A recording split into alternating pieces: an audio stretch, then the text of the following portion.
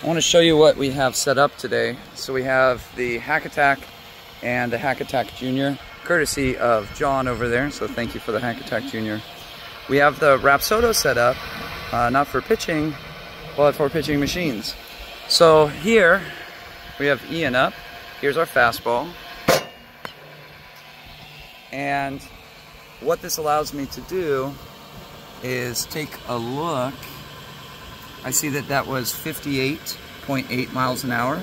I see the spin axis is about typical for a righty. I see the total spin rate is a little under 1,300. So I can divide 1282 by 58.8 and get the Bauer unit, make sure that that's about an appropriate range. And then we go over here to the curve wall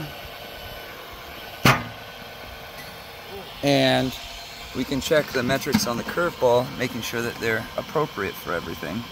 So I see 47.6 miles an hour, a little higher spin rate. I can see the spin axis is very good for that righty slurve. And yeah, I just want to create the game-like situation outside of the game.